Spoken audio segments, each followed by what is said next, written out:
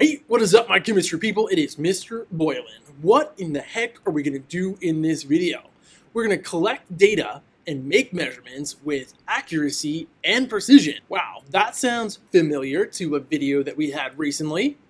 Let's break it down a little bit. In this video, we're going to talk about the importance of a standard and how standards are really important when it comes to getting accurate measurements. Then we're going to list the base units of measurement in the metric system for distance, volume, and mass. Finally, we're going to explain how to use a system of prefixes to represent multiples of 10 or submultiples of 10 of those base units. First things first, the metric system simplifies measurement by using a single base unit as a standard for each quantity. To help explain this, I've brought in a guest speaker. Her name is Chiquitica. I call her Chicky.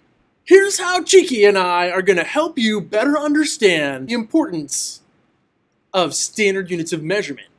We're going to talk about units of length.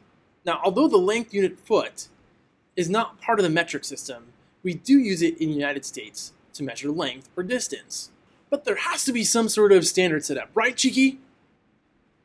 Otherwise, if we were measuring feet, we might get a foot and a foot. Not exactly the same. Thanks, Chicky. Now, as you take a look at your notes, the base units for distance, volume, and mass are meter, liter, and gram, respectively. And those are the ones that we're going to use in this class, as well as the rest of the world. Those units set a standard for those quantities of distance, volume, and mass. But sometimes it's not really practical to measure distances in meters, or it's not really practical to measure volumes in liters. Sometimes the things that we're going to be measuring are going to be either much larger or much smaller. And the great thing about the metric system is that it allows us to use a series of prefixes that create multiples or submultiples of 10 of those base units.